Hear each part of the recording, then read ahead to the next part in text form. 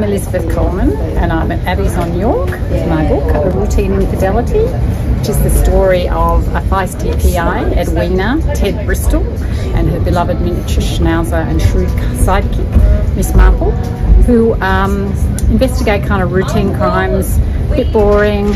Ted wants some more adventure, would love to actually get something dark and dirty happening, and then a routine infidelity case escalates into embezzlement followed by murder, and Ted finds her own life and Miss Marple's life in dire peril. She's got to solve the crime before she loses her life. Hope you enjoy it.